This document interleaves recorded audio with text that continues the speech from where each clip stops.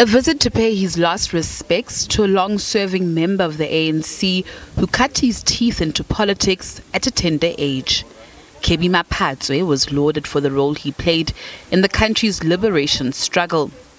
But in remembrance of the 59-year-old, a call for unity was made. Mabuza indicated that the long overdue joint elective conference of the MKMVA and MK Council would take place in the near future. We are going to take leave from people like Comrade Kebby. They were fighting all along. I was in the middle of their fight. But finally they came together and they were working towards a conference. So it's possible that given all our problems, we're going to emerge stronger. Yes, we've lost what we're not supposed to lose.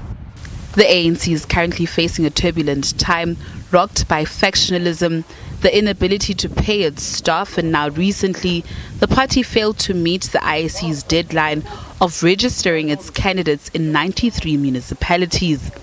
Mabuza says the ANC will soon return to its former glory. Every family has got its own problems.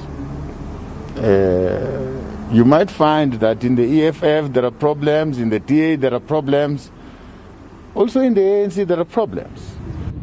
Maphatsoe will be laid to rest on Sunday in Protea Glen, whilst his memorial service will take place on Friday. Natasha Piri, SABC News, Johannesburg.